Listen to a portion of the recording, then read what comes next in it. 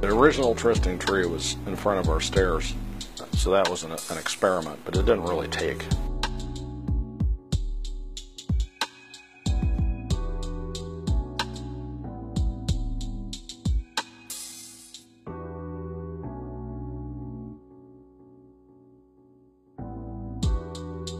In the little chapel is a carving above the altar of a tree. And one day I'm in there picking up the prayers, and I go, that's the Trysting Tree.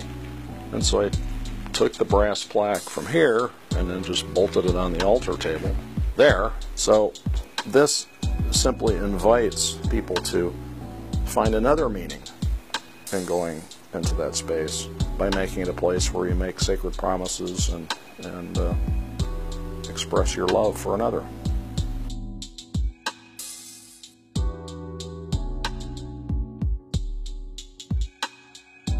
It's a lot like what happens at Burning Man.